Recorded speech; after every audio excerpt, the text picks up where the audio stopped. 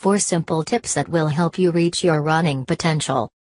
Lawyer turned fitness guru Robin Artson has so much swagger, it oozes out of her pores, especially when she's, casually running 5 marathons in 5 days. Exactly, we chatted with Artson, author of the new book Shut Up and Run, $19, Amazon.com, about her top running rules. If you are putting in the effort, you're a runner. I don't have enough middle fingers for people who say that those who aren't fast or aren't doing a certain mileage aren't runners. To me, this sport is measured in hustle. Did you actually move your body today? People get into these crazy debates. What Garmin should I wear? What are the most expensive shoes? It's almost an excuse to avoid the actual training and grittiness of the sport. Just shut up and run.